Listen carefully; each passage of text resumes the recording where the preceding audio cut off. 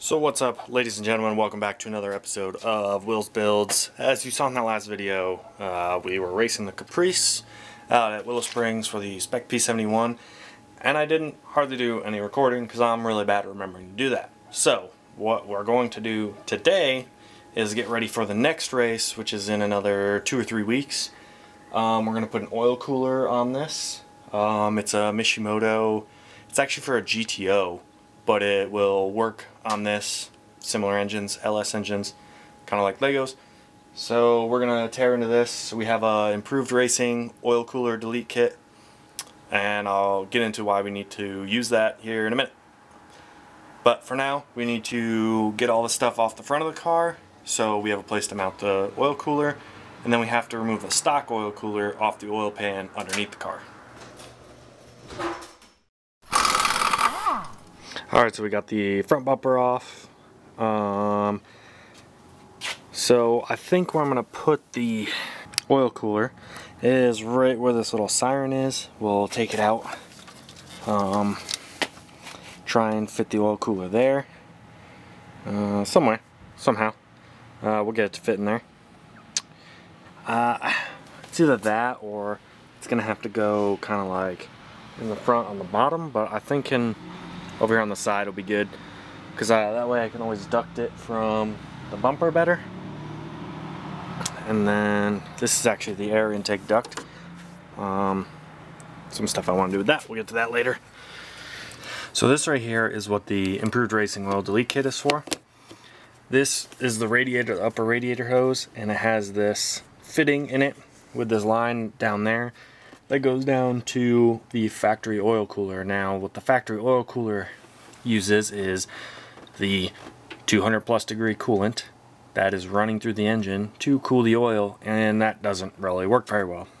On the track we were regularly seeing over 200 degrees, sometimes upwards of 220 or 230, and that's kind of borderline overheating. So we're going to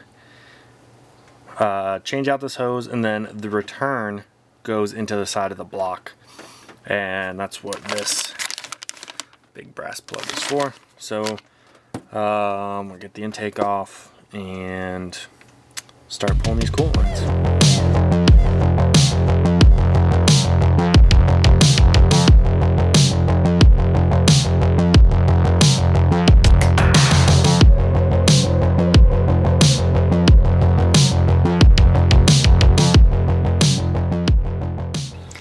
Alright, so it's a little hard to see in the Caprice, so I just have it on this other engine I have right here. So this is the oil cooler. As you can see, it's bolted into the side of the oil pan right back in there. So the oil will circulate through here, and then you have these two coolant lines. This one comes down from the upper radiator hose. I believe the pathing is from the upper radiator hose through this line, goes through here, cools the oil, and then comes back up into here, and the Gen 4 blocks will have a boss right in the side of the block where this threads into the block. That's where we just put the plug. It wouldn't have this. You can see where this clamp actually has the bolt is on this end, on this oil pan as well. So yeah, it's a pretty simple system. I just don't think it works that well for what I'm doing for road racing. So we took this off, and in its place we put a cap sort of like this.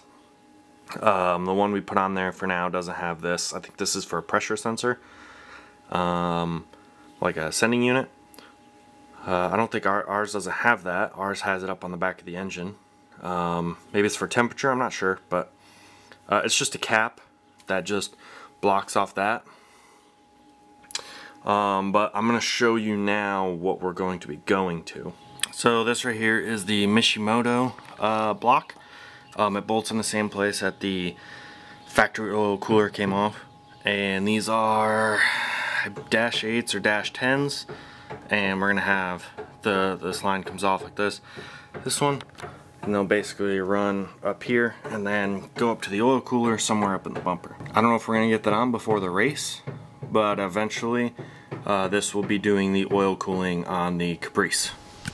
Alright, so I showed you on the engine on the stand over there how the oil cooler is going to connect to the oil pan on the Caprice. It's really hard to see up in there on the actual car, so we're not going to worry about that. But we did get the car all back together.